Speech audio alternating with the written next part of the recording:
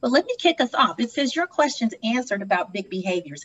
It didn't say all of your questions answered, but the majority of the questions that you asked we'll be able to answer. And certainly for anything that comes up where it may not be in our range or our field of work, we can certainly at least try to direct you to a resource. Rhonda, let's move ahead. We're going to tell you a little bit about Momentous. Many of you are probably familiar with us. But this is the spiel we mention every time because we really want you to get to know us more and more. And each time we talk about what we do, you probably are hearing something different, and that's okay because when different ones of us explain it, you're probably picking up something. But Momentous Institute was 100 years old in 2020, so we have been around for a minute, and many of you probably that have been in education and therapeutic services for a while that are familiar with Momentous know us from our original footprint, which is therapeutic services. And this is our oldest arm of the org. And through our therapy center, we serve about 6,000 individuals and families a year. We do individual and group therapy. And one of the areas and features that we're noted for is that we do family therapy, which is really important. Because we believe in systems work. We also have a school. We serve pre-K 3 through 5th grade. We have about 248 students at the Momentous School, and this is a laboratory school. So eventually when it's safe enough for us to open again, we'll start back doing tours. So if you haven't visited our campus, it will be great to have you join us, and that's something we can all look forward to eventually.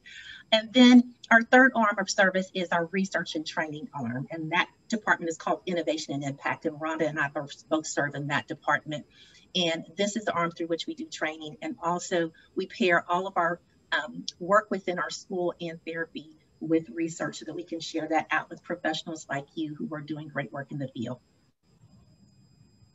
For our next slide, this is simply just our mission in a nutshell: social emotional health for all children so they can reach their full potential. We believe that it is through social emotional perspective and focus and pairing that with rigorous academics that we help school children reach their potential, but we're also interested in making change makers. We want kids to know that beyond school, they have the capacity to change their communities and their lives and the lives of others. And so our definition of social emotional health, because many of you are familiar with social emotional learning. And so as we think about learning, that's one aspect of our social emotional capacity. But overall social emotional health is really our ability to understand and manage our emotions, reactions, and relationships.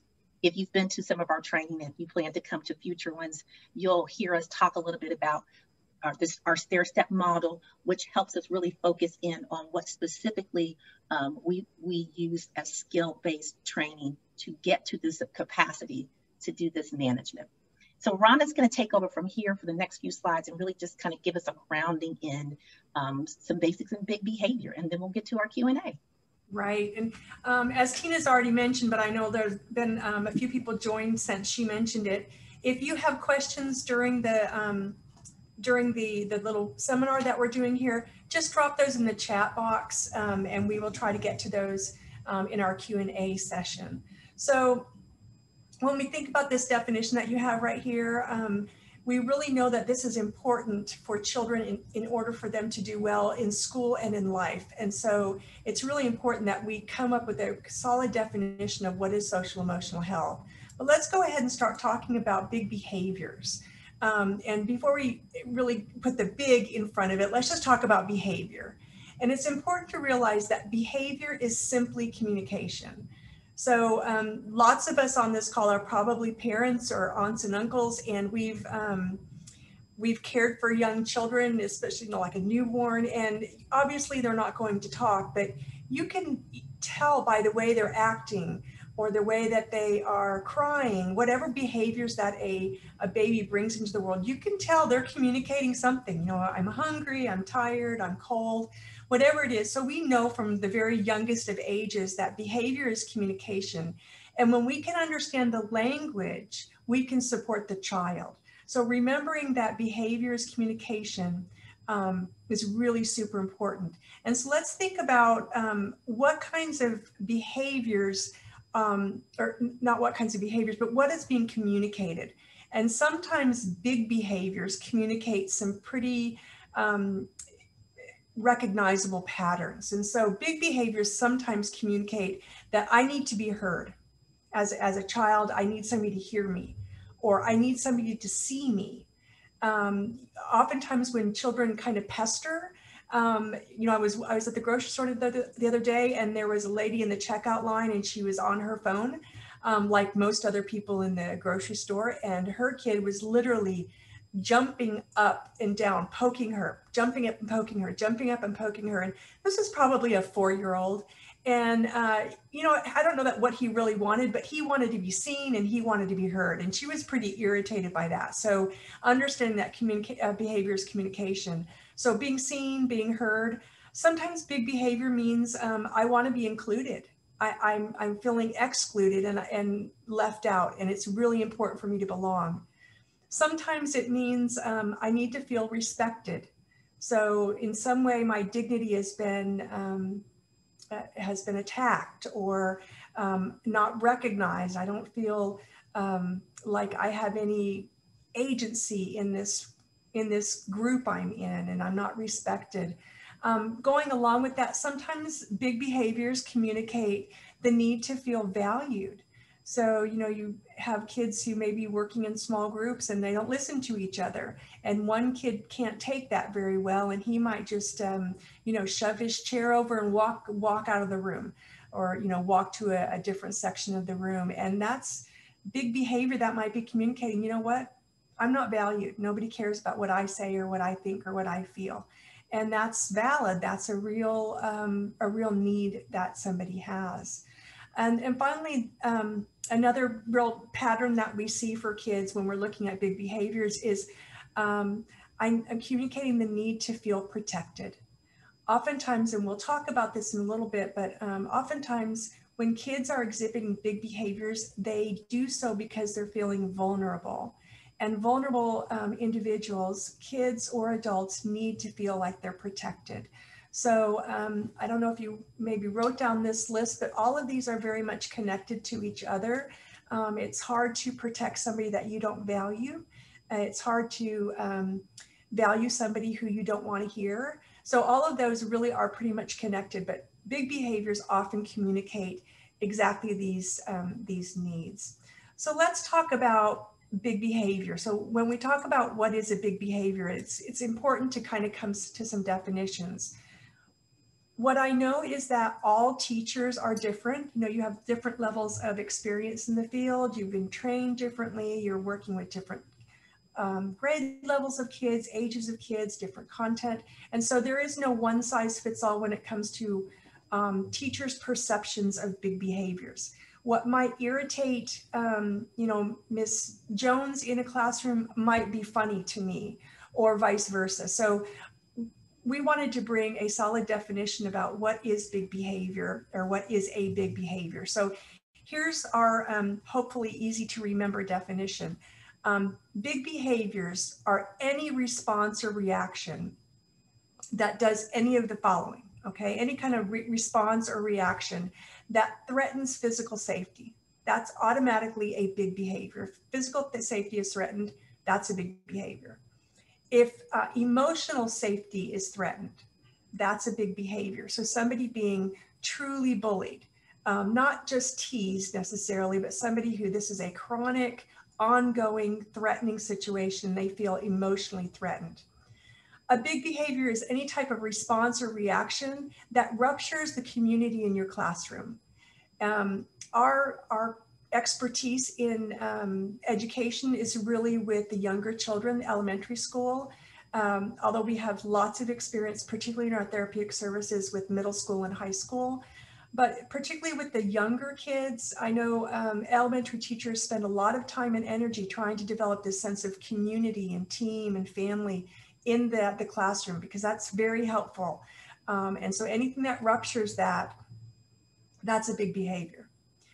Any response or reaction that derails teaching or learning. And that's important to remember. We're not talking necessarily about the teacher's skill level for being a good teacher. This is something that any teacher would find really derailing. So a behavior that just literally stops your ability to teach, stops this other student's ability to learn, we consider that a big behavior. Let's see, what else? Any kind of response or reaction that keeps students from showing up as a learner. So oftentimes kids who have big behaviors tend to get in their own way because they simply can't access learning because of the way that they're feeling and responding. It's important to remember that intensity and duration and frequency is a big component of this. So when you're looking, you know, all of us can have a bad day. Any kid can have a bad day. So throwing a chair is a big behavior, no matter who does it or when they do it. But you might have one kid who has one super bad day who does this, and that is not something they've ever done before. It doesn't fall in line with their typical behavior set. And so we're going to look at that child a little bit differently than somebody who's doing this all the time. They tend to be emotionally intense for a long period of time, and it's hard to get them back to sort of an equilibrium of feeling or emotion or behavior. And then thinking about duration. So if this big behaviors last for a long time, it's not just a quick 30-second blip. It's something that's taking, you know, 10 minutes or 5 minutes, and it just keeps going on. And I say that not because 10 or 5 minutes is set in stone, because 1 minute of somebody really exhibiting a big behavior can seem like an hour. So you have to kind of judge this for yourself. I also want you to know that lots of small behaviors piled up can be considered big behaviors. So you'll have some kids who won't throw chairs, but they'll continue to, you know, pick on the people in their group, or maybe they're sitting together in pods. They might continually pick, and then they'll take somebody else's supplies, and then they'll be under the chair while you're teaching. I mean, all these little behaviors can stack up to say, you know what, this is derailing teaching and learning. This is really rupturing the community because other kids are not able to pay attention. So you can think about small behaviors as a big behavior issue. And Tina, just jump in here anytime you want to add your lens. She and I know that she'll do that, but I wanted you to know that her voice is also super important and informative. So let's, before we move on to anything else, I think this is super important to talk about. And that is, misbehaviors are not character flaws. And that's really important to remember that, because oftentimes kids who have and exhibit big behaviors get labeled very quickly. And the younger you are, the more you internalize external labels. And you also generalize who you are in the world. So, you know, as somebody who's of a certain age, I can certainly compartmentalize myself and say, okay, I'm not a great artist, but I can tell a joke. I don't know how to sew, but I do know how to knit. I mean, little things like that. You kind of compartmentalize yourself, and I'm a daughter, and I'm a mother, and I'm a wife, and all of these kinds of things. Whereas the younger you are, the more global your sense of yourself is. So when I'm bad at school, or I get into trouble at school, I consider myself a bad kid. If I'm excluded because I'm not doing the right thing, I consider myself as a person who doesn't fit in. And those internalized labels, which really are character flaws when you really think about them, can follow a kid and make a self-perpetuating, or what do they call that? A self-fulfilling prophecy. And so just be careful of that. These are not character flaws. Big behaviors, if they are communication, they are miscommunication. So let's think about that for a minute. If behavior is communication, misbehavior is miscommunication. It's the inability to communicate effectively or appropriately. So it's still communication, it's just poorly delivered. And big misbehavior is big miscommunication, ineffective communication.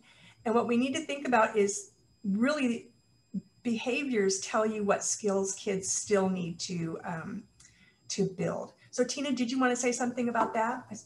Yeah, so one of the things that I wanted to say, just from a therapeutic lens, as you think about, Rhonda talked about internalizing these labels. So what happens is, it starts at an early age, is that shame begins to develop. because shame is a statement about who I am and not what I've done. So if I see a behavior that's bad and it said that's bad, then I might think I'm bad. And so that shame develops. And that's one of the things that adds to the development of trauma. Something we see therapeutically with kids on up through adults is that we're dealing with lots of shame. The other piece is guilt, is that we've done something that we haven't been able to recover from because we feel like that we can't be redeemed from those things that we've done. And so there's something in that process of how we're addressing behaviors that can add to shame and guilt. And then the third thing I would say is what happens is that narrative begins to develop about who I am. So now I've got this inner critic that's telling me about myself continually. So it keeps me from trying new things. So if you put something in front of a kiddo and they won't try it, they're probably listening to a critic of fear because maybe they've had a miscommunication, misbehavior in the past, and they started feeling shame about it or feeling guilty about it. So this is one of the things that we really like to talk about because these things, as Rhonda said, they follow you. We have adults who are still trying to address shame and guilt from childhood experiences, much like, hey, I was in school and this happened and I couldn't recover from it. Mm-hmm. Yeah, that's a super good point. I also wanted to say, children will pick up on how you intentionally or unintentionally labeled a child. And particularly the younger the child, because they still are in that phase where they want to people please. And the brain is really a pattern seeking device. And they're looking at, okay, here's an individual, this is happening. What connection can I make? And if the teacher intimates in any way that, you know, you're a problem, you're a pain in the neck, you can't do this, you never get along, whatever is being communicated, children, particularly young children, will adopt that same message and they will literally exclude those children. And so, as Tina said, that fuels the shame, it fuels the sense of damaged self-concept. So we just have to be really careful about that. I mentioned that misbehaviors were a sign of what skills children still needed to build. And these are almost always social emotional health skills. So if you happen to go to our website, you'll find on there a stair-step model of social emotional health. And it starts with safe relationship. And then it goes into some other skill sets like the ability to self-regulate, the ability to understand yourself, the ability to understand others, and then the ability to make influence or changes in your community. And these are the skills we're talking about. So you might find a child who doesn't know how to take other perspectives. That's hugely important. That's a social skill that they need to learn. You might find a kid who doesn't know how to control her impulses. Again, a social skill that really helps them in school and in life, but they might not have it yet. So it might be a good tool for you to download that. It's freely available on our website. If you just download that image, that might be helpful to kind of look and see what skill is this child telling me that he or she doesn't have. So again, not a character flaw. It really reveals the skills the child needs to learn. So the next slide is unpacking the brain a little bit. And if you're interested in unpacking it in more depth and really looking at self-regulation, we have a whole training on brain and self-regulation. And it's a 2-session training with lots of practical tools that you can use. And so we invite you to that if you're interested in that. And I might mention, Tina mentioned trauma a second ago and how labeling feeds into trauma. And she has a wonderful presentation that is given called Helping Kids Heal. I think, is that what we titled it most recently, Helping Kids Heal? Yeah, Helping Kids Heal, supporting students in the classroom. Perfect. So we go through different iterations of titles and I was kind of stuck on that. So anyway, that's another training that if you were interested in, you might go to that one and unpack trauma. Really important, helpful information. So let's look at the brain. This is going to be super simplistic and not a deep dive. Basically, there are 3 parts to the brain that really you can think about in terms of how behavior comes about. And so the first part of the brain that I want to talk about is the amygdala, and that's that little green kind of almond-shaped portion there. And you have, this is one side of your brain, you actually have 2 amygdala. And that is often called the fire alarm of the brain. It's something that is activated when an individual feels fear, threat, vulnerability, pain, shame, those kinds of emotions that really make somebody feel like, something's going to get me, or this doesn't feel good. It really activates. And the thing about the amygdala, it's, when you look at this, picture of the brain, this is way deep in the middle of the brain in the limbic system, which is one of the oldest parts of our brain in evolutionary terms. And so it's, how you might know a skill, but when you are under stress, you go right to what you know best. That's like what the amygdala does. Because it's so old, we might know better, but when we're under stress, we'll go right back to the amygdala, and the amygdala will take over. And the amygdala's job is to feel, not to think. And it basically sends stress hormones to the rest of the brain and the body to say that, red alert, something's going on. And then you see that backward looking C, it's that purple part on there, that's the hippocampus, which really is in charge of our ability to learn and remember information. It's also really tapped into emotional memory. So oftentimes somebody has a really, and it might be even buried back there, but you have a memory of something that happened that was really emotional, and something could trigger that pretty easily. And then you have the prefrontal cortex, which is right here behind your forehead. And the prefrontal cortex is the newest part of the brain. And it's the last part of the brain to actually develop in adults. It doesn't develop fully until you're in your mid-20s. So it's an important part of the brain in terms of your ability to pay attention, to focus your attention, to make good decisions, to control your impulses, to read social cues, all of those things that help us to be really effective social beings. It's all in the prefrontal cortex. And so it's important to remember, to think about, what does the brain have to do with behavior? If you look at where the amygdala is and the hippocampus, what you'll find is that they're close together. And if the amygdala is activated, nothing gets into the hippocampus. So you might be having a kid having a meltdown, and their amygdala is hijacked and it's triggered and activated. And you might say to them, listen, do you remember the rule today? The rule that we have in our classroom is you sit still and you raise your hand, and then I'll call on you, or whatever the rule is. I'm telling you that at the moment when the child is activated and melting down, they can't access the logic of that statement. And because they can't access the logic of that statement, because the amygdala is taking control, they also can't access anything in the prefrontal cortex that would help them to say, take a breath, calm down, you're going to be okay. All their brain is doing is activating and saying, this is a bad situation, you have to get out. And it's really your fight, flight, and freeze. And fawn, which is another thing that I learned just the other day, which is the other part of the amygdala's response system. So it's really important to remember that big behaviors often communicate the way a child is experiencing the world right now. So if something's happening right now that's setting them, that amygdala off, that's an indication of how they're experiencing the world. It also could be a result of the way the brain has stored information or memory and reacts to the way that they have experienced the world before. And so they see either real or perceived threats. And it just doesn't matter if the threat is real or perceived. It's the perception of the individual that counts.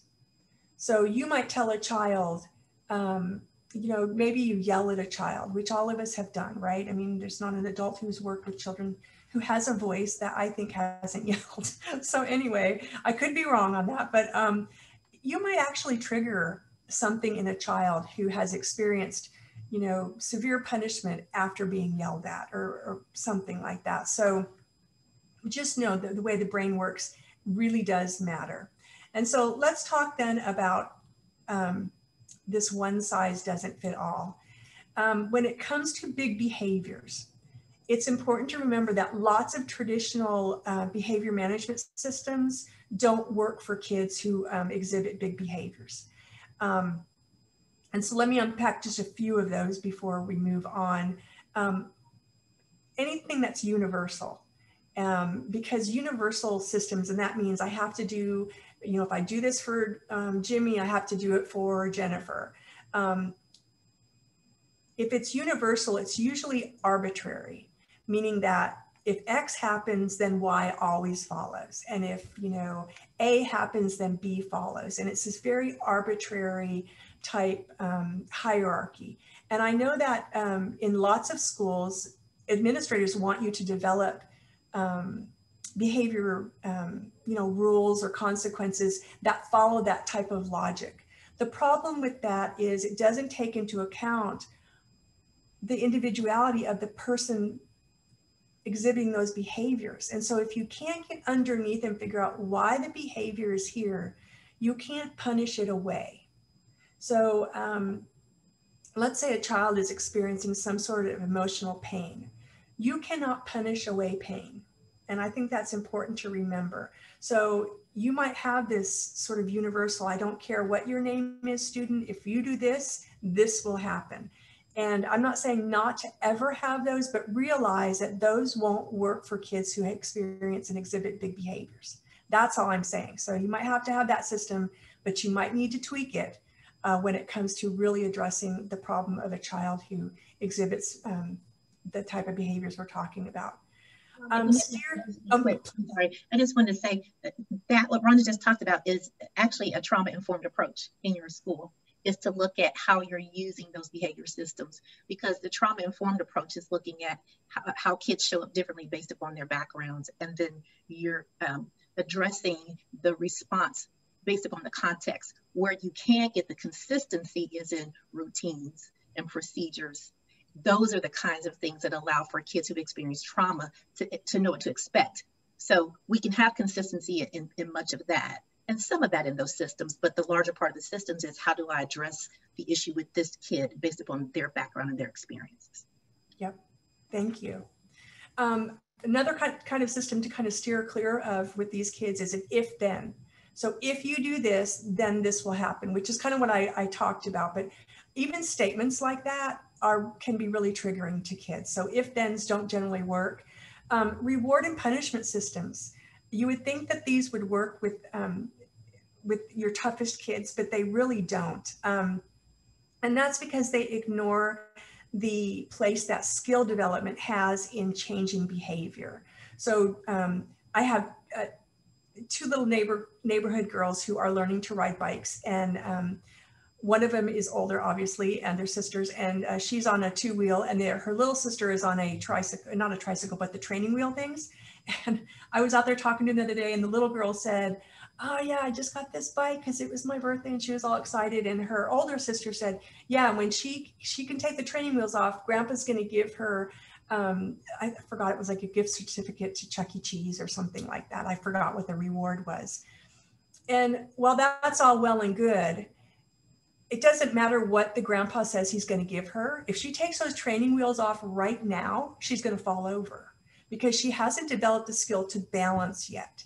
And so this is the same thing. If somebody hasn't developed the skill to take another child's perspective, for instance, or to feel compassion, if without that skill development, you can try to reward and punish the heck out of it, and you're not going to move forward because you're not paying attention to what needs to be developed. And then finally, public systems. Shame is never motivating. It does not change behavior in a positive direction. And so be careful of public systems like clip charts, where a kid is moving their clip depending, in reaction to their behavior. These are actually really triggering to kids because they feel it just exacerbates the shame that they might feel. So knowing that these kind of trigger big behaviors, instead, think about what the child is communicating and what social emotional skill would help them to communicate more effectively or avoid or solve the problem. So that's what really the focus needs to be on. What are they trying to communicate? What social emotional skill will help them to communicate more effectively, number one, and or avoid the problem next time, and or solve the problem they're having. That's what's most important with your discipline policies. So the last thing I wanted to mention is that this tiered model, and we all, educators know this tiered model from instruction. barred from English language arts for many years. And we can superimpose behaviors onto this RTI model. And for those of you who, if there's anybody on this call who doesn't know what RTI, it stands for response to intervention. So it's really this triangle is talking about the interventions. And what we know about superimposing behaviors onto this model is that tier 1 is hopefully the largest segment of your student population. These are the kids who are developing on track, they're developing physically, cognitively, emotionally, socially on track. They tend to be pretty easily redirected. They go with instruction, all of that kind of thing. I'm so sorry. Thank you for telling me that you couldn't see the slide, Marie Claire. There it is. Thank you for that. And so this should be the largest segment of your student body. And so they will exhibit behaviors that we consider needing tier 1 interventions. And they're simple, they're routines and procedures. And so here's what we know. Well, let me move on before here's what we know. If you look at tier 2, those are behaviors that require deeper interventions. So you might have to have small group instruction, or this might be a child who's going to need some prompting before you're going to do a transition, or you know, going to need to break things into smaller steps. Whatever the intervention is going to be, it's a little bit higher than what a behavior in the tier 1 would be. And then you have your tier 3. And oftentimes these are the behaviors that are big behaviors. And these need really intensive, specialized support. And that's where you need to advocate for mental health supports, you know, for children, for all children, but particularly for kids who need tier 3 support. That's really important to do. What I wanted to say about tier 1 is, and this comes from lots of experience working with campuses and as a teacher myself, I know that if you don't get your tier 1 interventions, your routines and your procedures in place, then I think you're going to have more problems with tier 2 and tier 3, because that stabilizing force really helps children to function at a higher level. So that's where you're going to start. Okay. So we do want to get into questions and answers. So thank you, Tina, for keeping time for me. I can talk about this for a long time. So any questions that we have, and we can obviously answer the questions that were already sent in. Yeah, so if you all will put questions into, you can use the Q&A feature, or you can use the chat. We'll try to monitor both of those. Some people like one over the other. Pick your poison. We'll get to both of them. What we'll do is, since you all are here live, we'll answer those questions, and then maybe we'll intermittently go to some of the ones that came in before today's training. So we'll kind of go back and forth. As you're thinking about this, Rhonda, why don't we look at some of the ones that came in before the training and maybe answer a couple of those. I know there was some questions about just like classroom management and parent stuff. You want to go toward the parent questions? Yeah, so I don't know if you want to, let me get that open. I had something else open. So you betcha. So there were quite a few questions about parents and about virtual learning and how parents plug into that. So kind of handling these together. So lots of you are saying things like you're having trouble getting kids engaged, they're turning off the computers, they're walking out of rooms. And parents are up to here. They're stressed, they're frustrated, and you're just not sure what to do and how can you help parents. So I think that's a really great, it's a tricky problem, but it's great that you're so many of you leaned into that, because we, you know, it tells me that you understand how important are to success, to children's success. I think I would first say engage parents without their children first. So I would talk to parents ahead of time. I would have a time where we meet with parents, or the instructor meets with parents, maybe for 15 minutes on a Friday, so that they know what's coming up the next week. And you can kind of walk them through and help them to anticipate this might be a challenging assignment here. That kind of thing. So I think preparing parents will lower their stress level instead of them always, especially if they have multiple children, they have to figure out how to navigate really tricky waters. I think the other thing to do is figure out, how do I engage children? And I'm not talking about all the bells and whistles of, and do use them, you know, Google Classroom, the Jamboards, the Slido, all of these things are great to use, but engage them relationally. So have times where you're checking in with children one-on-one each week, so that they are maintaining that relationship. It's a lot harder to turn off your computer when you have a real deep relationship with the person on the other behind the screen. So think about that level of engagement, developing that relationship. Anything you want to add to that? No, I think what you said is great. And I think, you know, we talk about having like these faculty meeting. I know you're probably having a challenging meeting with parents one-on-one, but just wondering if there's a time to be able to just allow parents to come into a conversation with you, just to have them do some decompressing and de-stressing. Like, what are ways we can support you at home? And you may not be able to do all those things, but sometimes it's just a matter of letting parents be heard and gathering them together in a space, because there's a lot happening in home spaces.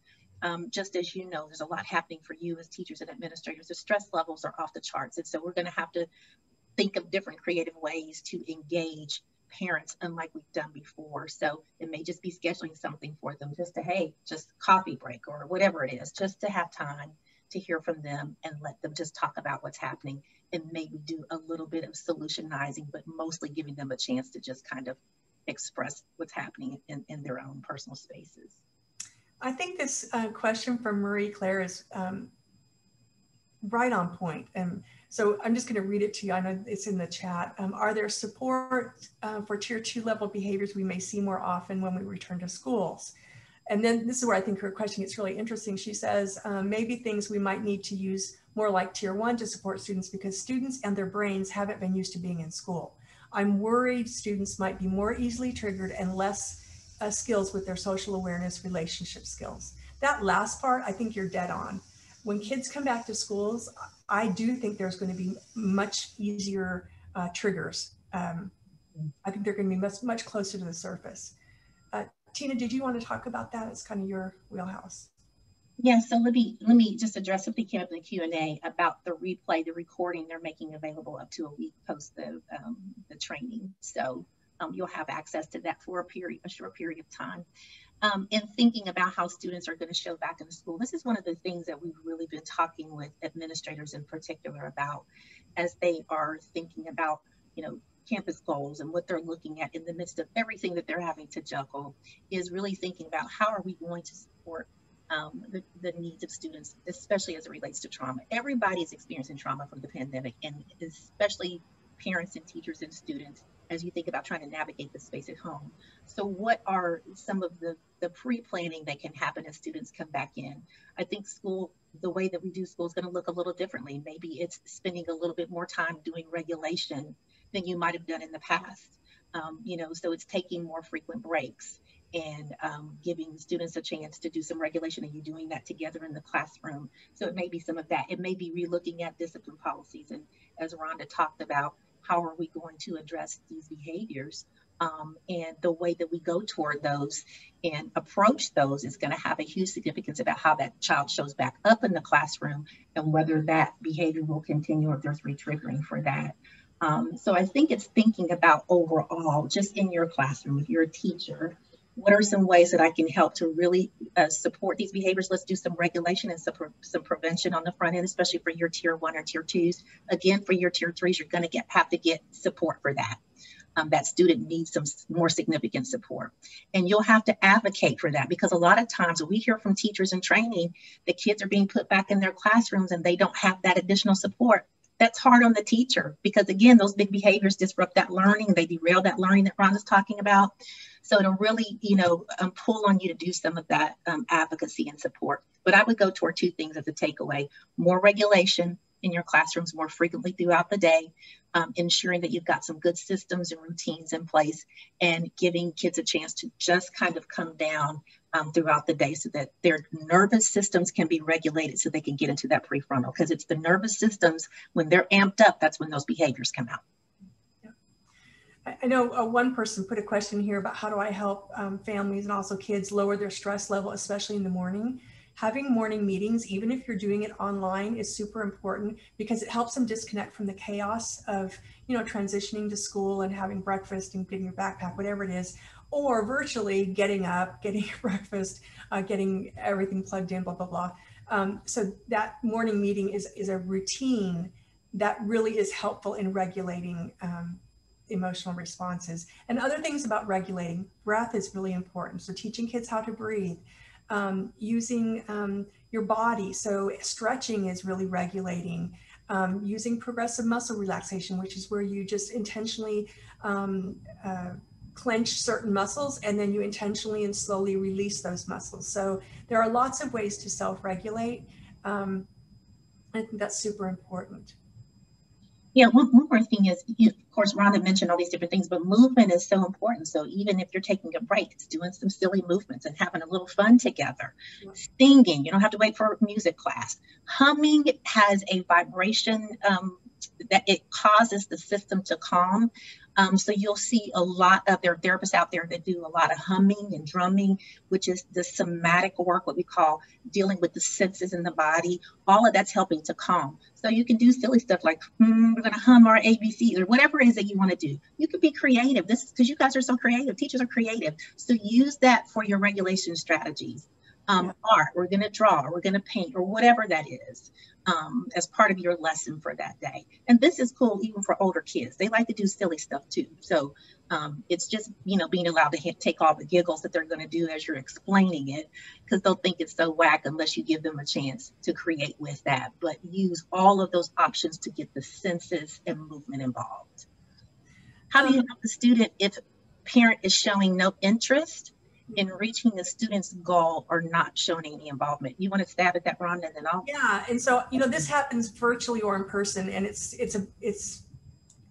an old tale, right? This happens all the time, and so we're not blaming parents. It might be that the parent just has nothing left to give because their life is so chaotic. Advocating and stepping in the gap for that parent is what really great teachers love to do.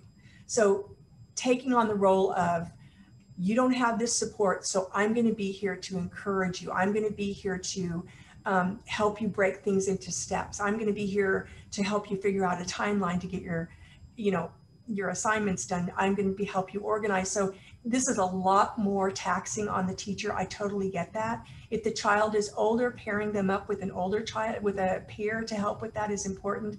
But think about if you switch places with that child, what does the child need that they're not getting from the parent? And how much of that can you build back in?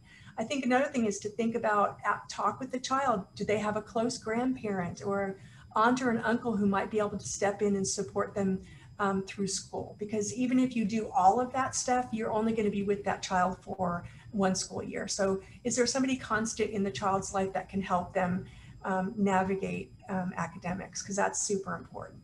And then I also wouldn't leave parents out. I mean, you have to continue to have respect for their role as a parent and at least informing them, even if they do nothing with it.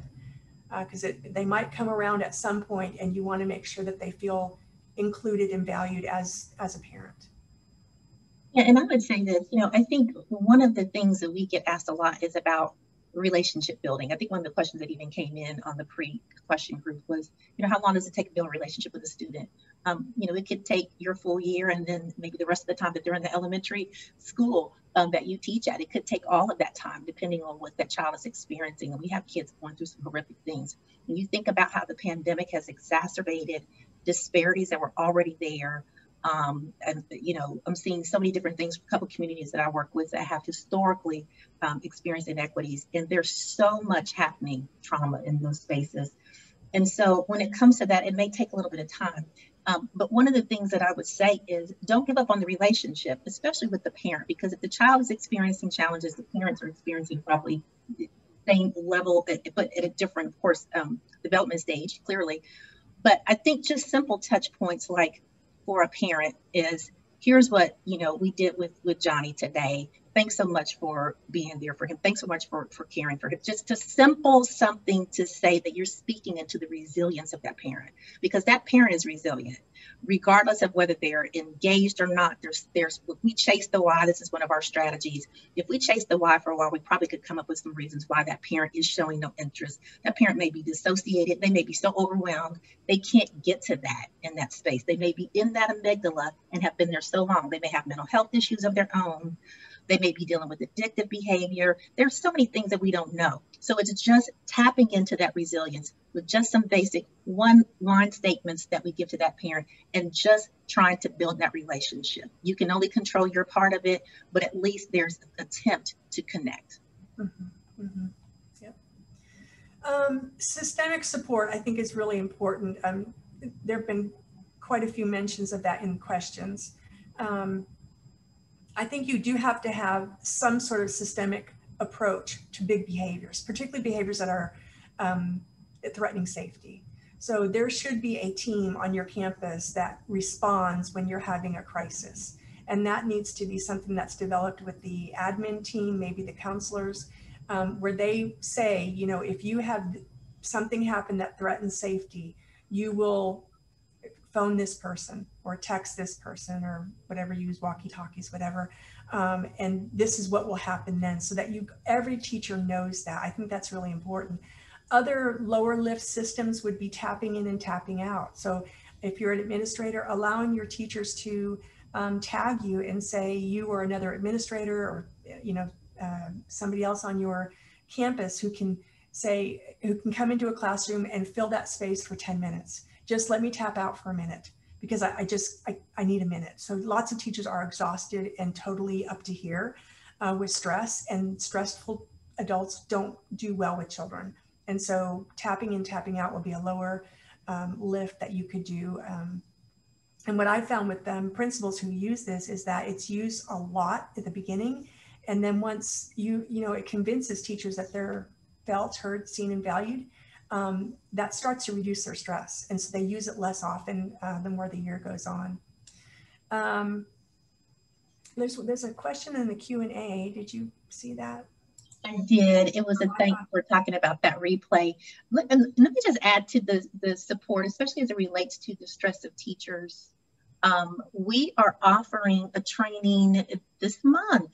We have two training. One is called the 5 C's of Teacher Mental Health. And we're going to talk about the stressors that teachers face, and we're going to talk about strategies for that. So please join that. We also have one the following week. So the training is on March 23rd for teachers. And then the following week, we have one that is geared toward and targeted toward administrators. It's called Building Cultural Wellness. But it'll be centered around kind of those 5 C's, but what administrators can do in particular to think about an overall campus wellness. We encourage you to attend both of those if you can. You can register online through our website, and we've got some slides at the end to kind of give you that information where to go. But clearly, as we are, the adults in the space are co-regulators. And so if we have this little statement that we put in most of our training that says dysregulated adults cannot produce regulated students. Mm-hmm. And our dysregulation is around our own stress levels and our own trauma that we're dealing with. And so how do we stay regulated so that we can support the regulation of kids, even in these difficult experiences, even as teachers are struggling to stay in the profession? We want you to be able to know how to deal with that secondary trauma, how to deal with the stress levels that you're feeling, so that you can show up the best that you can for your students and help to co-regulate them toward being able to manage in the classroom those big behaviors. Just another real quick theme. They're talking, some of the questions relate to not just supporting the student and the teacher, but the class. And so when you have a really big behavior, this really is distressing for the other students. And it can trigger their amygdala to go off and to disconnect from learning. So the smartest thing that I think, or one of the smart things I think you can do, is to purposely disconnect from learning at the moment so that you can get everybody's brain back to regulation. And I think it's important to mention, this was hard. This was a really scary thing for all of us. And you know, Jimmy is going to the office. You know, not like you have to talk necessarily about him, but Jimmy needs some help to calm his brain, calm his breathing, and he'll be back and feeling better. Something, you know, depending what age you're teaching, you know, those types of things. But having said that, I think you do have to address the elephant in the room. You can't just ignore it and move on. This is a teaching opportunity. So if you feel really frustrated, what could you do instead of, you know, a big behavior? And you might not need to say, instead of throwing a chair like Johnny did, I wouldn't say that kind of thing, but I would say, what do you know, we all feel frustrated. What do you do when you feel frustrated? So you're normalizing the feeling and really bringing out into the room the strategies, the many strategies students use. And that's a really great teaching opportunity. And then the other thing is, when you're bringing the kid back into the classroom, you need a way to kind of help them transfer back in, so to reintegrate and to join the learning. And so I think that's a really important point, not to just, you know, come sit down type thing, but welcome them back into the classroom in a way that doesn't make them feel like they're sticking out like a sore thumb. We've got a question that came in. We had actually a series of some questions that were around culture and race. And so we've got just a few minutes left, about 6 minutes left. So we're going to tackle this one, and then we'll close out with some slides just to give you some resources to connect to. What are some current strategies to address various cultural differences? This is huge because we know that that issues of race and culture affect our society, which means they affect every system and every entity that we interface with. So it's in our school system. I think one of the challenges that I've seen in doing some training, talking with administrators and various teachers, is that cultural competency and cultural responsiveness, these are the terms that we're using, and these are our focuses. And in fact, we really need to begin to name the core of the challenges, not just culture, because culture is really about beliefs and traditions and norms that we hold within certain groups. But the issue really is race. It's the physical characteristics of someone that we've created labels for in our country. And we have a lot of history and historical implications around race that we really haven't addressed. And they've been a part of education for years. Segregation, when we've tried to desegregate schools, race has been the factor. It's not been about culture. So one of the main things we have to do now is we have to start naming race as a factor to address in schools. It's not just culture, but it's race. And how do we address the implications of race that have happened over time, and how it's showing up in our schools, in our teaching, or teachers who show up who may have experienced race and racial trauma, which is we're talking a lot about more now since we're starting to see some of these upheavals in our communities. It's been there, but we're starting to have the conversations. So the first thing I would do is say, name the fact that it's not just culture, it's race. We've got to address those issues that are creating trauma for different groups that are coming into the school. And then the second thing is, another strategy is that campuses can begin to have people come in and start helping them understand more about racial trauma and how those implications and how those are showing up in classroom and in discipline practices. And then the third strategy, I think, would be addressing where we are with our own racial identity. Because you can learn everything you want about a culture. We've been doing these things in education for years. You can have Black History Month, and you have Cinco de Mayo. You have all these different things you can learn about culture. But if we're not addressing racial identity and understanding how trauma has been attached to how we view race in this country and how it shows up in practices and policies and systems, then we're going to keep having these conversations about, well, let's do this different with cultural competency. So I wanted to add that. We've got some great resources that we can drop into the chat. I'll add some in as we're kind of closing out. And we'll make sure we send those out to you via email, and we send the slides with the big behavior definitions and those things on there. Right. I know you probably want to add some things to that. I just added an article that might be helpful. So we wanted to kind of give you a sort of a preview of some additional trainings and resources that might be helpful for you. The first one is we have a wonderful blog that we add to every week, both from the therapeutic services professionals and educators. We would love for you to contact or to connect and join our blog and get some really great practical tools and strategies. I know you already know this site because you've already registered for this course, but this is where we register for any other trainings that we have, and they'll continue to be populated. This is on-demand trainings that we offer. So these are pre-recorded. They're very reasonably priced, $19.97 for each one. So we have 10 of these. They're 1 hour, and you can receive CPU credits for those. And by the way, if you're an administrator, they come with viewing guides. So if you wanted to show one to your faculty, you can use your viewing guide to lead discussion. And then we do have an e-shop that gives lots of classroom tools, including some books, posters, activities, mini curriculums, and a full-fledged curriculum as well. So just wanted to give you those. And we so appreciate your time and attention today. We want you to keep in touch and join us on our social media platforms, and not be a stranger. We love to link arms and work with you. So thank you so much for being here today. And we hope you have a great rest of your day. Take care, y'all. Thank you, Bailey. Thank you, Marie Claire. Thank you, everyone. Thanks for being here. Yeah. We can't do these trainings unless y'all come. So we thank you guys for being here.